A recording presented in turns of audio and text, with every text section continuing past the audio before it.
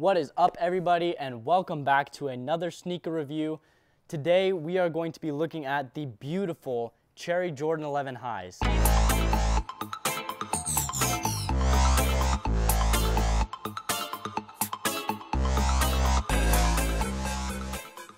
So if you watched my top 10 sneaker list of 2022, you know that this shoe was in my top 10 at number 8. Part of that could be because I was actually able to get them. I got early access to these on SNKRS app, so I was very fortunate to receive that.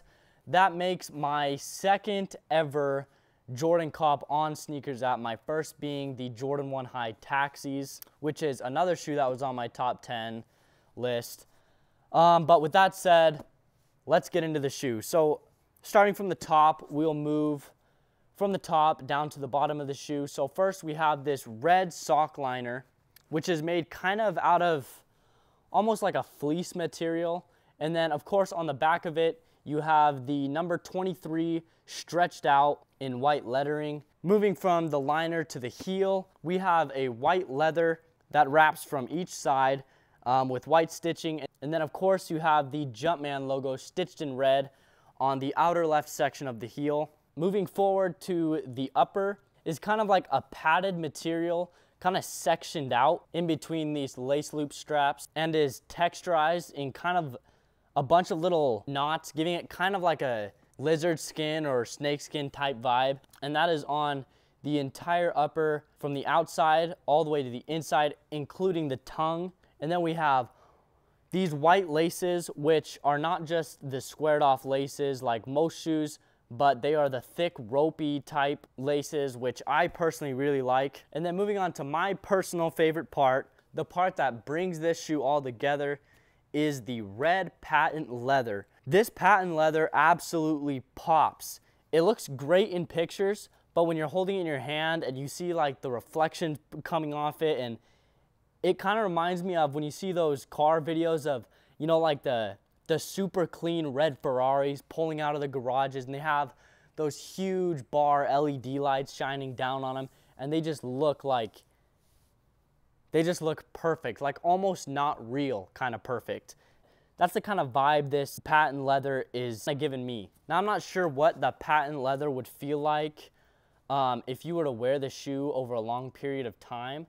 I have worn them, but not, I just kind of put them on to kind of see how they felt. I thought they were super comfortable. I have not, as you can tell, there's no kind of any signs of these being worn outside or really at all. I just kind of tried them on, but I wanted them to look clean and fresh for the video.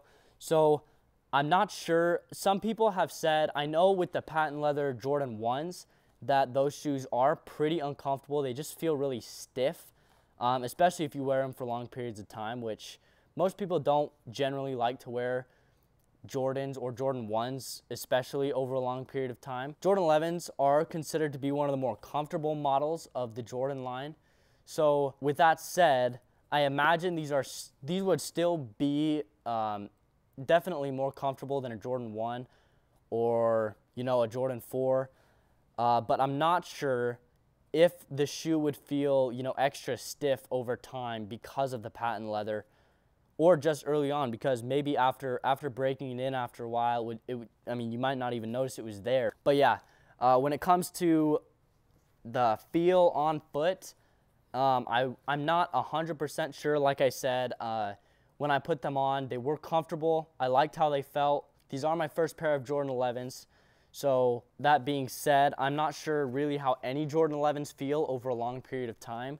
But my personal opinion, if you are planning on, you know, going to a theme park or whatever for all day, this probably would not be the shoe you want to wear, or any Jordan at that, just because, you know, you want a shoe that's gonna, you know, feel good on your foot for the whole day, not just for the first hour or two, because I'm sure that these would be comfortable for about that long, but with the patent leather especially, I can imagine that they would feel a little extra stiff, maybe take away a little range of motion in your foot. If you were coming looking for, you know, me to say that these are the perfect shoe to wear to a theme park, I'm sorry to disappoint you, but that probably is not the best idea if that's what you were planning on using these shoes for, which I'm pretty sure none of you or anyone at that is planning on getting these for that purpose. But anyway, moving from the patent leather overlays, the midsole is an all-white foam midsole,